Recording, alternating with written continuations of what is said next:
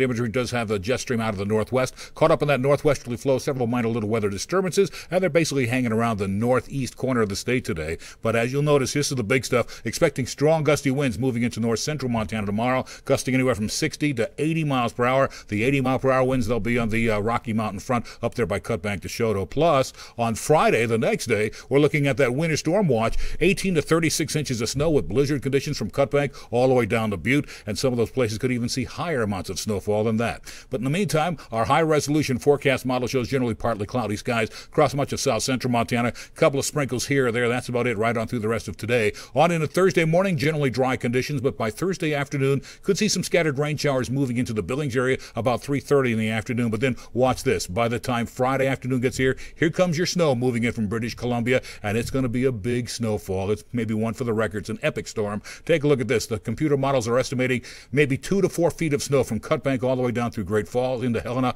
and everyone else just